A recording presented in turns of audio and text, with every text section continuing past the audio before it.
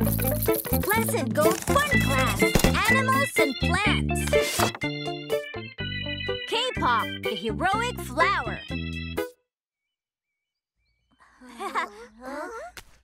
Tomorrow is the day that we offer flowers to monuments to the heroes. Has everybody chosen what flower to use yet? Only the heroic flower would be the best match for heroes. What is the heroic flower, Wolfie? How could you not know that? A Kapok flower, of course. Do they grow on trunks? It's nothing like a Kapok flower at all. What does this flower look like anyway? I'll find a Kapok flower so I can take a picture of it and show you guys. Let's all go and look for one too.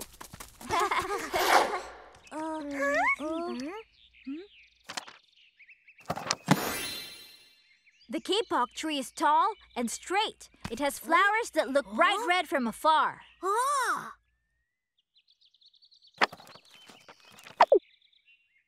Oh, it's over there! I'll go take a picture. It's so pretty. It looks strong. It seems mighty from afar. But wait!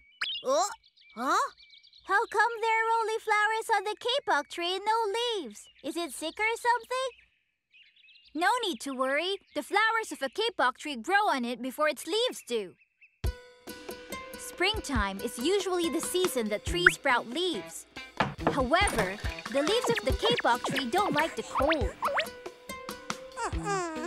The flowers, however, don't mind the cold weather. So they don't wait for the leaves to grow. They just bloom on their own. I see, so that's why. So, why is the Kapok flower called a heroic flower? I know why! Because a very, very long time ago, there lived a great hero. He was really strong and could do anything. He protected everyone with great courage and was beloved by all. After a long time had passed, he turned into a really tall tree, continuing to watch over everyone. And so, in order to remember this hero and all his great deeds, everyone called the Kapok flower a heroic flower. Wolfie really knows so much, doesn't he? Yeah. Of course, what Wolfie told us is only a legend. People also like Kapok flowers because every part of it is useful and valuable. Dried Kapok flowers can be used to make porridge, which tastes delicious. Wow, is that true?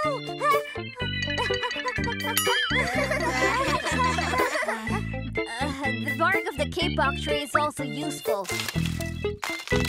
Doctors use it to treat a variety of illnesses.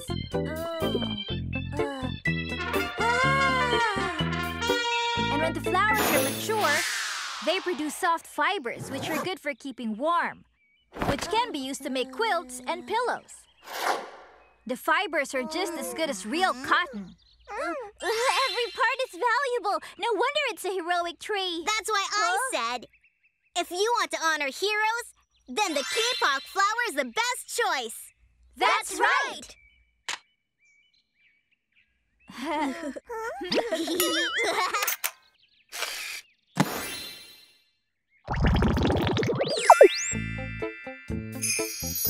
Today, we learned about the Kapok flower. Do you still remember the benefits of the Kapok flower? Kapok flowers can be added to porridge so it's nutritious and delicious. The fibers make pillows, which are soft and comfortable. Yay!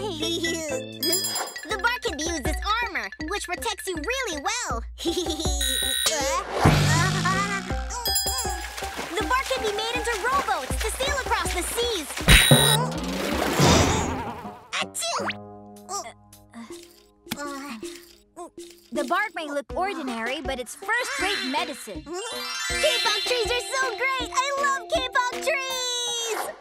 So then, kids, do you think you can remember those benefits? All right! See you again next time!